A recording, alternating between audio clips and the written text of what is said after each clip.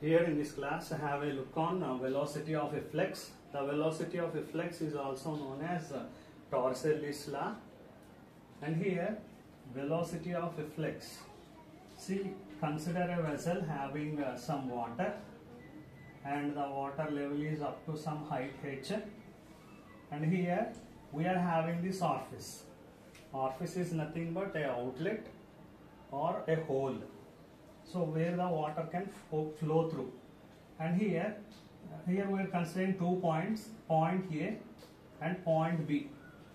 Point A is at some height h and point B is at bottom of the vessel. So here I am considering this as base. So this is the bottom of the vessel. And here if you look here, Torricelli's law, velocity of efflux of a liquid from an orifice, from the hole, is equal to the velocity acquired by a body falling freely. Yes, the body will fall freely from surface of liquid to the orifice. That means from the top surface to this orifice. So for considering this velocity of efflux, I am considering 2 points at point A and at point B. See, compare this with Bernoulli's theorem.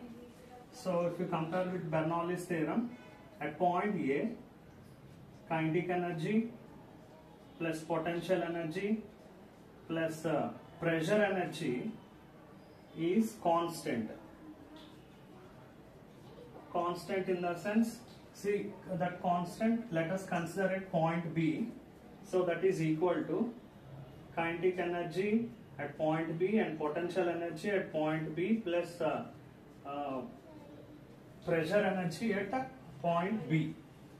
We know that kinetic energy at point A, see here the fluid is at rest or the liquid is at rest. So here kinetic energy is 0 plus potential energy is as it is at top mgh plus pressure energy is pressure at the surface is atmospheric pressure P0.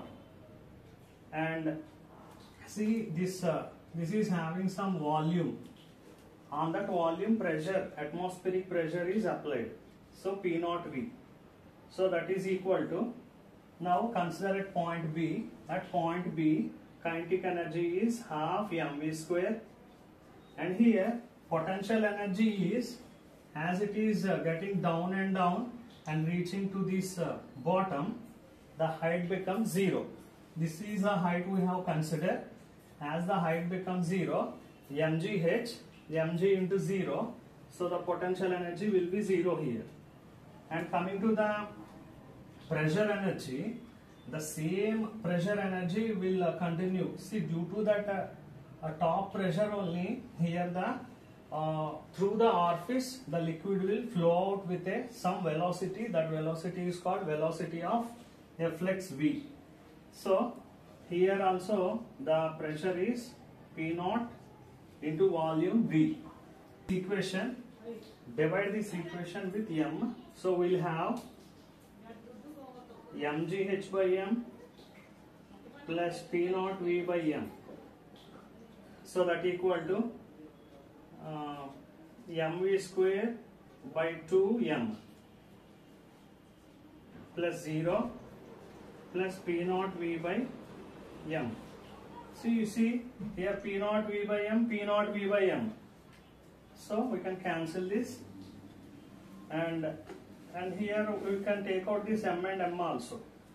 So we'll have gh equal to v square upon 2 or v square equal to 2gh. V square equal to 2gh and v equal to root over 2gh. And this is the velocity of the fluid or a liquid at this orifice. That velocity is called as velocity of efflux.